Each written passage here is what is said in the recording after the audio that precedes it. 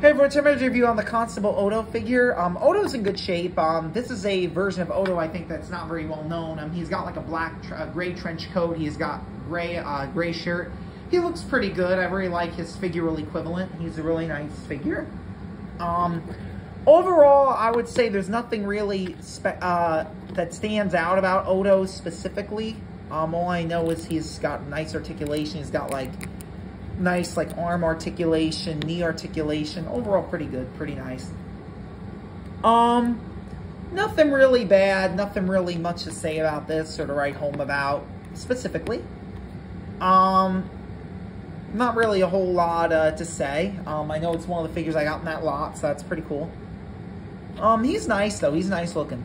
I really like this figure a lot, and Odo was one of the characters definitely on Star Trek. I don't know if anybody remembers who Odo was specifically.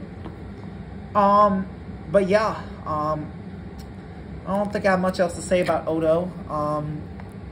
But I'm going to conclude this review on Constable Odo. If you want to like and subscribe and comment, you can do so. Thank you.